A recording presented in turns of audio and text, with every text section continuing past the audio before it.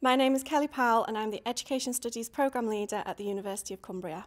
Education Studies is a programme that allows students to study education in its widest sense. The students are able to look at education from birth and throughout the lifespan and research areas such as safeguarding, politics and child development. Every year on the Education Studies programme, the students study a module which involves placement. They are able to choose a placement that suits them, so whatever their area of interest is, anything from early years, primary teaching, secondary teaching, even museum services. Currently our students are looking at undertaking PGCE qualifications to become teachers.